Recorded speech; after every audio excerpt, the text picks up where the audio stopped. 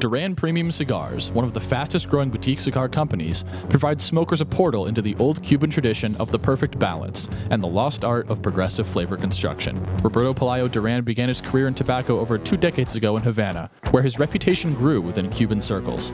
The creation of Duran Premium Cigars has given Roberto the platform to introduce a series of cigars that offer the quality and construction that he perfected while in Cuba. Brands include the ultra-premium Roberto P. Duran signature line, Azan, Nea, and Baracoa. Duran uses a seed-to-humidor approach, as all of their tobacco is grown in their farms and rolled in their factory in Esteli, Nicaragua. Rollers have been carefully chosen to carry out Roberto's precise method to ensure progressive flavor in each cigar. Duran Premium Cigars invites you to make their premium your standard. Hey, Paul, what's up? What's up, Mark? Did you hear about the new cigar that's coming out? Which one is that? There's like 800 new ones every week. The one with the Connecticut broadleaf wrapper. Oh, really? I love Connecticut broadleaf. Who makes it? I think it's Nicaraguan. So Nicaraguan binder and filler, or it's made in a factory in Nicaragua? I always have to Google these, and it's taking me like an hour to find out what it is. If this is a frequent conversation with your cigar buddies, look no further than Stogie Geeks News, the only cigar news podcast on the internet. Will Cooper, the man behind cigar-coop.com, and Paul Asadorian from the Stogie Geeks produce a weekly show covering the latest cigar news, new blends, cigar manufacturer announcements, and more.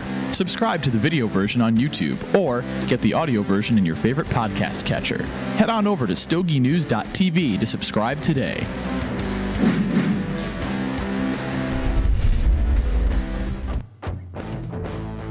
Welcome back to the Stogie Geek Show. This is episode 212 for this Monday, December 5th, 2016. Will Cooper in Studio C. We have Mark, Riley, and Tyler at the Villiger North America Studios in Rhode Island. Paul's not here tonight. Give these guys, they're the best production team in the business right now, and we couldn't do it without these guys. So give them a big shout out. They're just awesome. And we have Aaron Loomis here. Really glad to have Aaron. Always like having Aaron. And Aaron, I didn't ask you, before we get into kind of the hot topic, what were you smoking in the first segment? I apologize. I didn't get into that. I was smoking the Debonair Habano Bellicoso. Oh, I should have asked that. I didn't know if you had any, but I love his Bellicosos, actually. Yeah, it's a fantastic cigar. I really enjoy all the off-field stuff. Yep. And what did you decide to light up? I know we kind of both got through our cigars. So what did you light up? Yeah, I'm doing a Protocol Corona right now. Tell you what, we're getting a lot of buzz, that cigar. I actually lit up a Intemperance AWS Lonsdale BA. Okay, nice. So I'm picking some of my favorites tonight for cigars. So it's been a big cigar day for me. Yeah. I start off with the Davidoff Yamasa actually before the show. So okay, can't go wrong with that. Yeah. Yep. No, I spoke to Robusto that Paul's, and we'll get into Stogies of the week, but Paul's been recommending that I smoke that Robusto, and I'll have thoughts about that in the Stogies. I'll actually put that in the Stogies of the week this week because it was a late entry, but I want to talk about that. So you mentioned Protocol, and they've had a great year. And we start talking, it's December, and it seems like, Aaron, we get together, you and I, on different shows, whether it's, this show, some other shows at Dave Burke, Dojo, and it's that time of the year where a cigar of the year, we're getting into cigar of the year.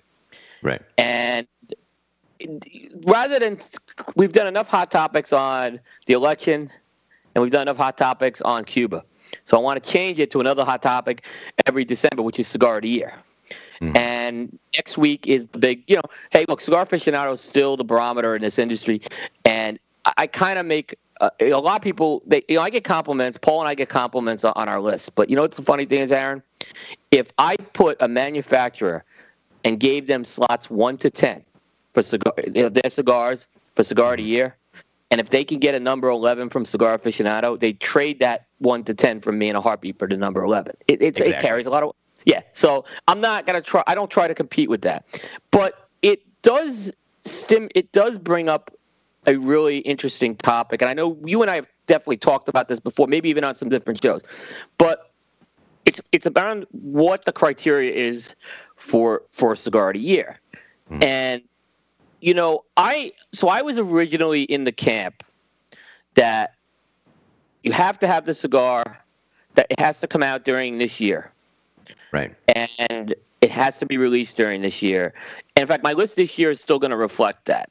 Although I'm changing it. I'm going to be changing it for the future. Some of it's going to be FDA driven, but Cigar Aficionado, they've gotten criticized a lot for their basically not doing that. That they bring in basically any cigar for that. And I was as big a critic of that of anyone from the beginning. But in the last year or so, I've kind of changed my opinion, and I think they may. I think they may have something to what they're doing. There's a few holes with it, and the reason why I think there's validity, and this is, I'm sure, going to spark a lot of debate, is there's two things you can account for with Cigar Aficionado Cigar of the Year: vintage of the tobacco and aging of the cigar. That you just can't do. And I talk about the problem, the dilemma I had last year was when Steve Saka's Sober Mesa came out. I think it would have been higher had that cigar come out not in November, it was still very good in November, but if that cigar had come out in May, I think I would have saw that cigar. I think it was like number 23 on my list. It probably would have made the top 15 if that was the case. But it didn't. So I want to kind of get what are your thoughts on that, that argument? I think I'm still in the camp of not liking the Cigar Aficionado list, and I know you're kind of going to be moving more towards that. So I think you have a big road ahead of you to take that on. And I have a couple criticisms of it. One is just the name Cigar of the Year lends itself to being the year. So however you want to define it, I think that, if the people that take it literally, that's where they kind of go off the rails for the way they're doing it. I do think it's, there's room for a list of, any cigar that somebody smokes within a time frame. I just say come up with a different name for it. The second thing I have an issue with is you have such a portfolio of cigars that you could include in that list, and you can't smoke them all in that year. If you're just kind of saying everything that's available right now is eligible, you have so many lines, and then you have so many Vitolas in those lines. We have a hard enough time smoking everything that came out in the year. We have to just make decisions what we're going to focus on because we can't do them all. At least I can't do them all.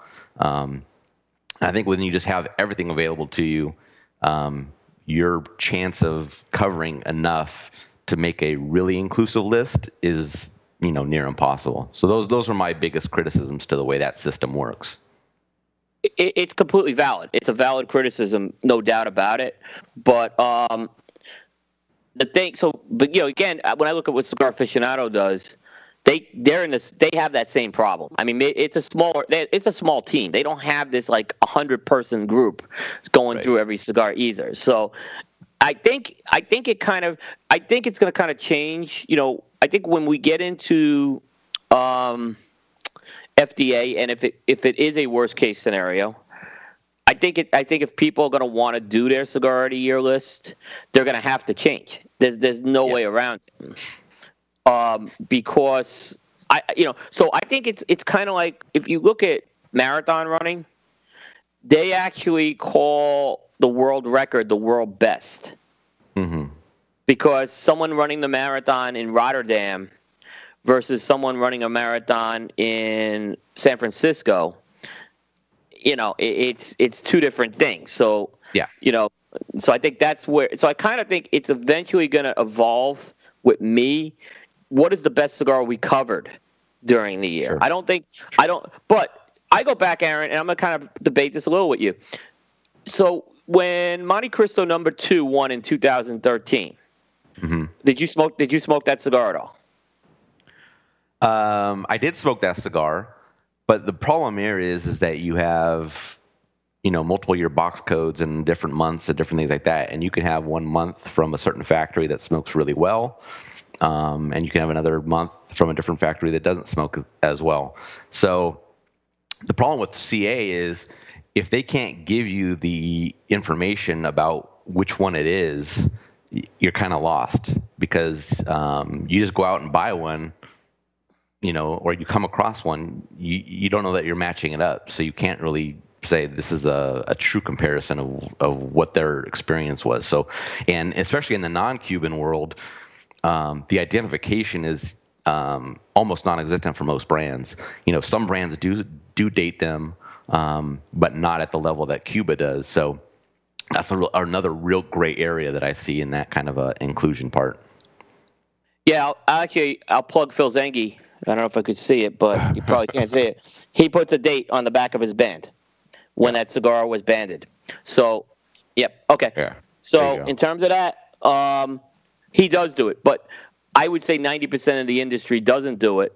And you know as much as I do. Getting information from the cigar industry is very difficult. They don't know the answers to these things. But I agree with you on that. Now, when I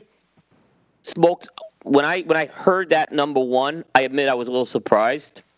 I did get some Monte Cristos, which I was told was from a 2013 run. Mm-hmm. And I smoked it against a previous Monte Cristo. And I can tell you, the cigars were consistent. All right? They weren't two different cigars. But I can tell you that one from 2013, that cigar was, it's just, and I wondered if it was my head. I wonder if it was in my head, but I do. But I've talked to enough people that they do feel that was the case with that cigar. Yeah.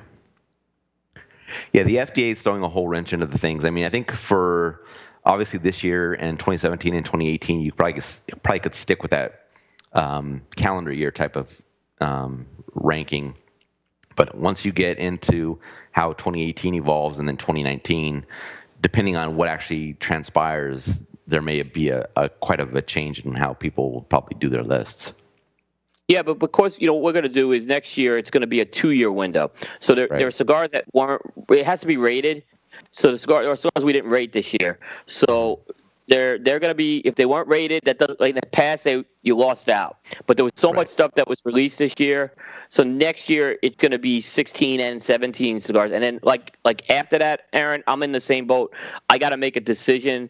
I'm leaning. I really want to do it different. I really want to factor in, the vintages and the aging.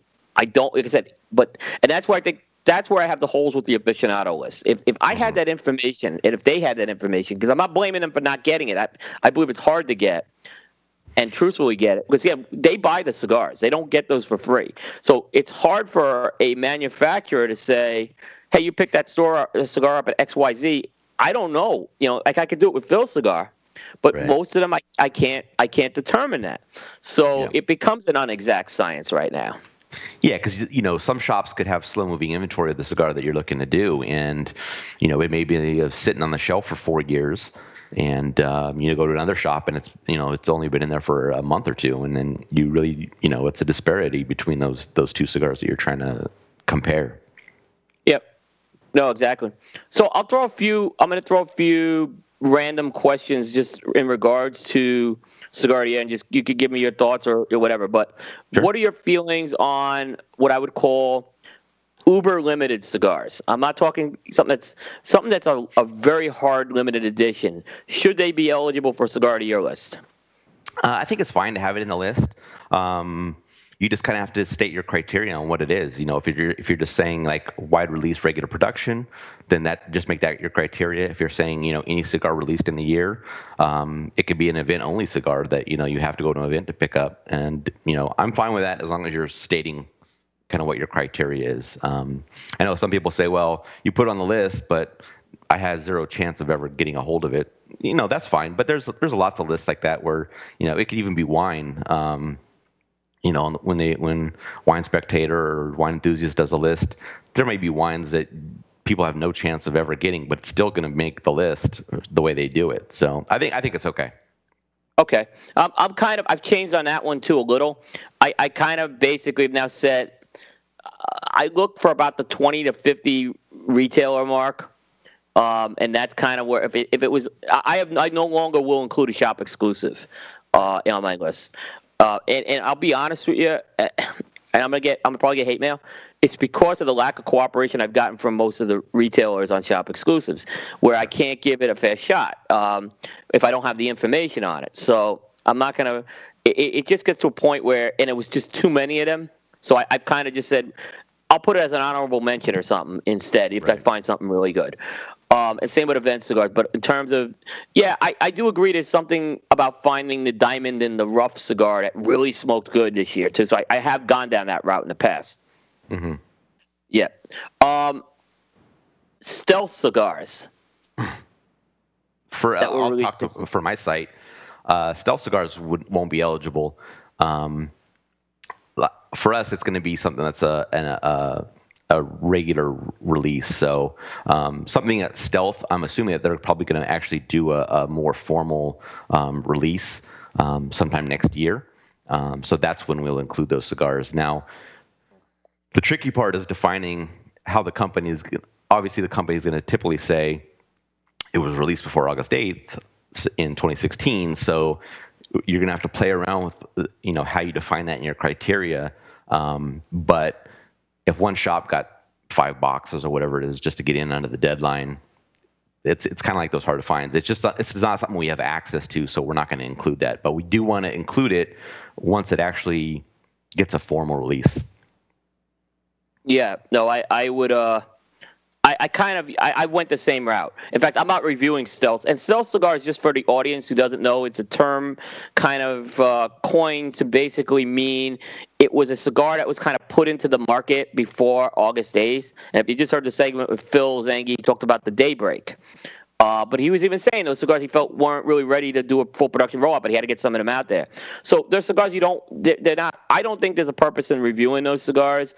And they could be really, really good now, and they could really stink later. I mean, do you remember when Matt Booth came out with the Room 101, the original Room 101? Yeah. And I was at the trade show. That was a hit of the trade show. Yeah. What came out was nothing like that. Yeah, so, I'm sure that some of these stealth releases are probably cigars that they had in stock that they put a band on it, and that's not the actual cigar that's going to be under that band when it gets its real release. So, you may be, you put it on your list, you're like, this is a great cigar, and then, maybe it's another cigar from their portfolio already, and then the one that really actually gets released is a new blend. So, it's tough to do it. Yep. No. So I agree, and I've given my thoughts on stealth cigars. I won't go down that road, but we'll go to another. Okay. So older line, new Vitola. Do you? It was the line was yeah. For us, it would be eligible because similar to the way your thought process is, each Vitola is a different blend in our eyes. And especially if it's a new release Vitola, we definitely see it as a new cigar. So talking about Steve Saka and Silver Mesa. So Silver Mesa has 2 new lines for this year, has the Short Churchill and the El Cedros. Those would be qualifying for being on the list this year. I that's another area where I eventually evolved with that as well. I didn't do it at first, and again, kind of going to the philosophy of every Vitola is unique. I think that I changed it last year to open it up to new Vitolas as well this year. So I thought it was kind of something that I looked at as well, and I think so. I agree with you on that. Yeah, because I think some of the more boutique companies, they really utilize the different Vitolas to create slightly different blends. I think for more the macro companies, Vitolas are probably closer in flavor between within the line.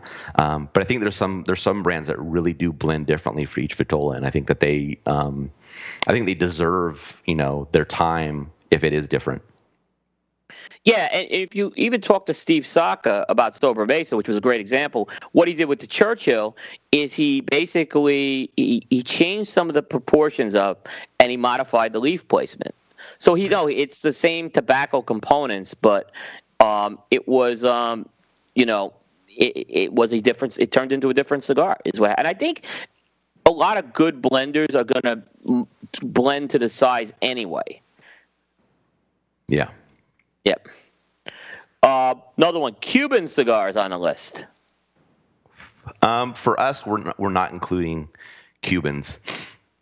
Part of the reason for that is typically when the cigars are released, it takes a while for us in the States to be able to acquire them. So for you to actually get a cigar that was a Cuban cigar that was officially released in 2016, they can say that it's been released, but you'll never see them for a while because they may actually not release them or whatever the case may be. So we have a hard time in regards to the timing of a release versus actually getting it in our hands. So for us, we're just going to exclude it just to kind of keep it simple and not really have to try to chase down things and try to get them quickly. Interesting. I kind of go back to that. Well, maybe that's another reason not to limit it to 1 year. But it's right. They tend to release the Cubans late in the year. Mm-hmm. In fact, when I went to Cuba, it was in August. I couldn't find anything from all that stuff was pretty much gone because all the stuff, the limited stuff they released was gone. So I couldn't get any. It was like the worst time to go down there with it. But it was nonetheless still, it was still fun. Casey, Casey's actually in our chat room, and he says maybe a separate list for rare and limited. I kind of am really leaning towards that as well. Mm-hmm. I do like that idea a lot. I don't know how this is. Like I said, it's going to change. I think it's going to change how a lot of us are doing the Cigar of the Year lists. I'll say this. Are you guys doing a list this year? We are. It's become I get more negative on the list now than positive. Yeah. So I guess I'm doing something right. I get more negative. And you know what? I think I guess I'm doing something right if I'm getting it. I like being challenged on that. So I do get more negative on that. Yeah, I like one of the big things I like about the list is getting all the feedback because it spurs cigar discussion. So, we're obviously doing the list based on our palates. And, June and I do the reviews in our, for our palates, and we're trying to share that for people that have similar palates to us. Obviously, we're not going to be able to give great advice to somebody that has a completely different palate than us. So I think people have to kind of keep that in mind. It's a report on the person's palate on how they're rating and ranking the cigars. So they have to keep that in mind. But I always like the discussion that happens because they say, oh, you listed this number 3, but this would be, way down on my list, or it wouldn't even make a list for me. But I just like those discussions. And I think that any kind of discussion around cigars is positive. Like, Phil's talking about, keep it positive. As long as you're not, disparaging people's lists and saying they don't have a good palate, things like that. People can't be wrong with their list. They're just giving their opinion on what they taste and things like that. So people just have to take that into consideration. But I'm always welcome to discussion on it. I enjoy it. Yeah, Paul and I do separate lists, and I think it works for what we do. And part of the reason why we've kept them separate, is because we're in different regions, and it's not that some cigars have a better distribution in the Northeast than in the Southeast, is what we found. Plus, it gives the 2 points of view. So when Paul and I we record our short segments, it spurs that discussion a lot. And plus, Coop was always done a little different anyway. So, and I can tell you that I'm not going to give away what my number 1 is. The list is just about done. Paul's not going to agree with my number 1, and I'm not sure if he spoke my number 2. So. So yeah, that'll happen. And we're doing it similar. We're doing 2 separate lists. We're not doing a combined list or anything like that. I think it takes away from each of our palates if you just kind of say, all right, we're going to rate our lists and we'll somehow kind of average them together, and then that'll generate the list. I think that kind of takes away from what it is. So when we as we do our reviews and individually in the same review, we want to kind of keep that format going forward so people can look at somebody's list and say that's their palate, so I can go on their list or I can go on the other list or whatever they want to do. So that's why we're keeping it separate, similar to how you're doing it. Yep. I got one more question in this. It was kind of rapid fire, but it's good discussion too. Cigar sales, the amount of sales on a cigar, should that factor into the Cigar of the Year? It depends on how you want to do it. I think I know that Dave Garofalo does it that way. They take sales into account for Cigar Authority. I think that's fine if you want to if you want to do that for your criteria. For me, it doesn't matter. We're really focused on flavor, so there are certain brands that they may sell more because they have better sales team or they have better distribution or whatever it is. I don't think that really should matter on how well the cigar rates. Yeah,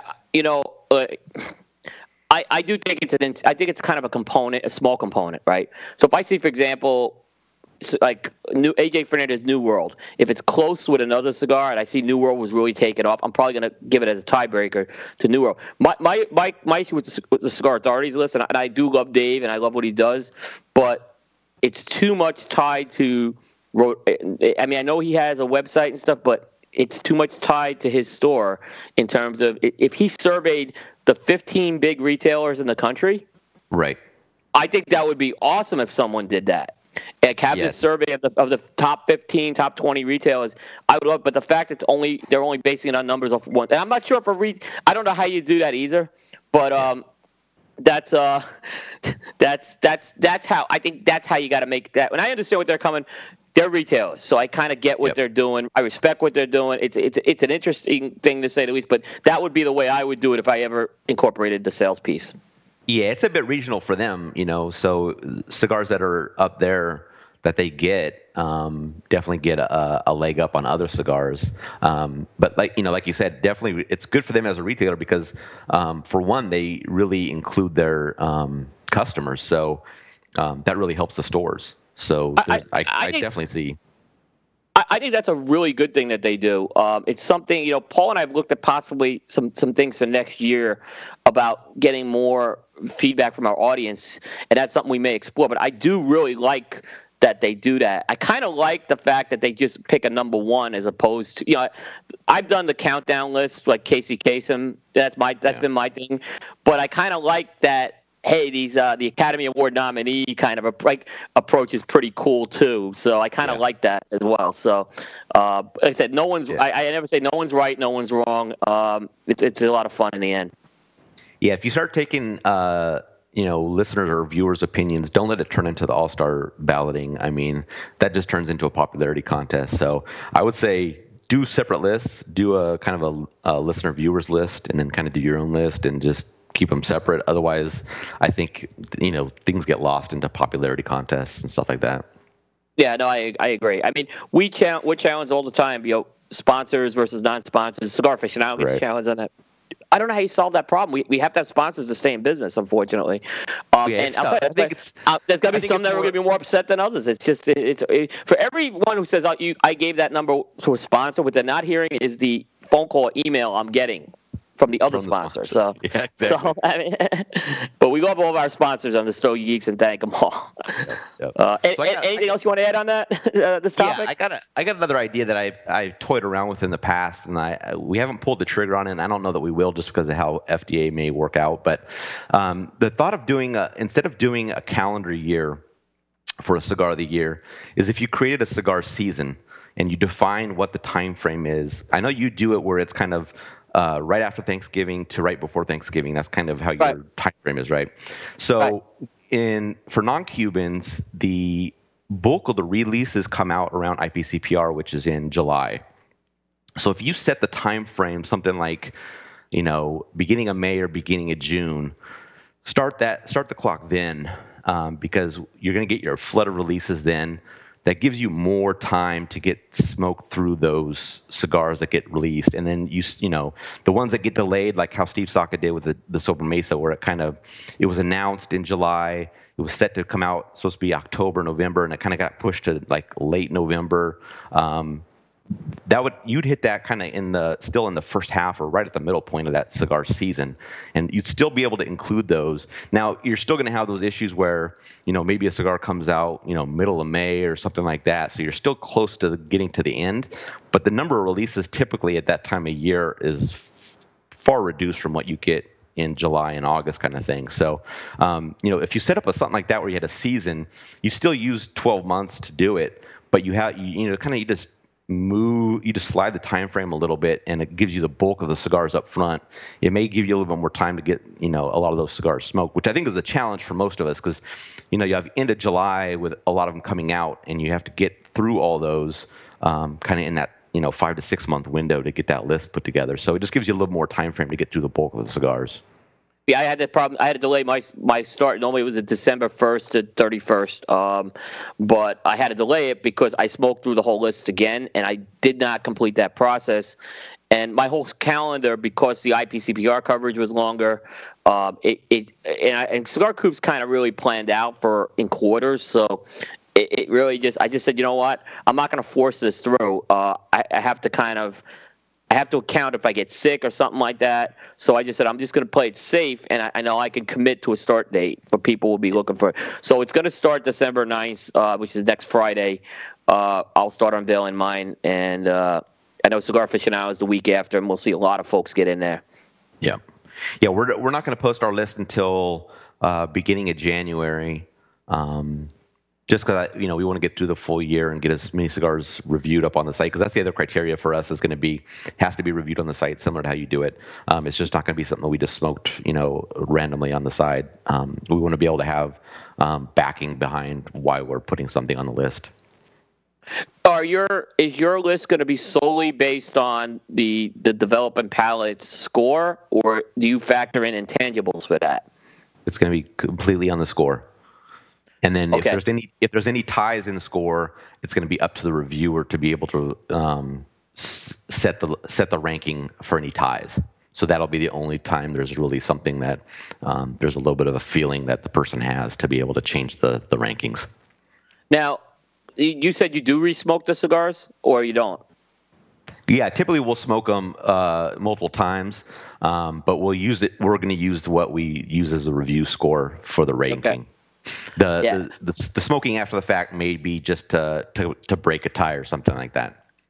Yeah, so I've when I re-smoke it, there's another score that kind of goes, and I compare it. Now, if the score is way off, I try to smoke another one after that to see. Now, I've had some cigars rocket up. So it's like I whittle it down to about 40 cigars and pick the 30. But I've had some rocket up, and I've had some one year I had a 94. I'm not going to name it, so I completely fizzle out. So that's all I'll say. It happened one year. So, and again, I thought, again, you could sometimes get a batch that was really good or really bad. So that's the reason why I do it. But yeah, then I use some tiebreakers are some, in general, if I do know the cigar sold very, very well. Mm-hmm. Again, you don't want to give the Academy Award to someone that's going back to sales. But I get it, too, that if the cigar is in a lot of people's hands and they're enjoying it, so it's kind of an intangible tie-breaking factor is what I'll use with that. Yeah. And that may play into, if we try to break a tie, that may play into it. It's really just going to be feeling at that point, is to say, you have two cigars that have the exact same score, which one goes above the other one, and it's really just going to be personal opinion on how we do it. Yeah, there was another interesting scenario I had this year. I smoked the Davidoff Royal Release, mm-hmm. and it got a 93. Right. And in all years, a 93 is a score that, if you're 93, you're pretty much guaranteed you're going to make it. For most part, I said sometimes something will drop, but it was because it was an $80 cigar. Mm-hmm. I only gave the try one Stogie Geeks rating, and it's got to be a box worthy cigar to make the list. So it didn't. So it's not going to make it. It'll probably be an honorable mention, but I couldn't, because it was not good. It wasn't good enough to say go spend $800 on a box of cigar. I couldn't say it. Right. So, but it was a hell of a cigar. I can't knock that either. So that's kind of where I looked at that. I don't know how many they're selling it at either. So that's kind of what that. So the Stogie Geeks rating kind of factors in a little with that too.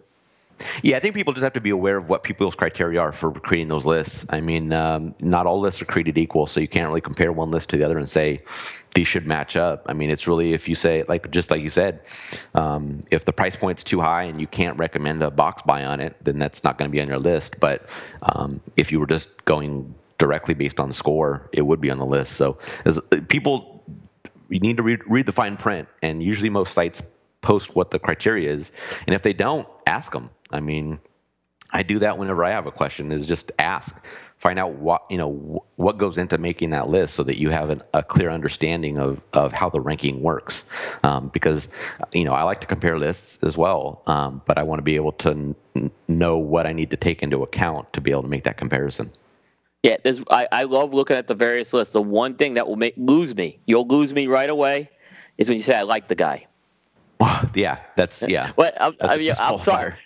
I'm sorry. It's not that I dislike the review, but there are manufacturers I love, but this is probably, like I said, it's an exercise that pisses a lot more. So I have 244 cigars that were reviewed this year. Right. Only 30 are going to make it. So there's like 214 cigars by X number of manufacturers. They're going to be pissed off at me, is the way I look at it. Exactly. So, yeah. Awesome. All right. I think we covered everything there. So what we could do is we'll take a break and come back with our Stogies of the Week segment. So stay tuned.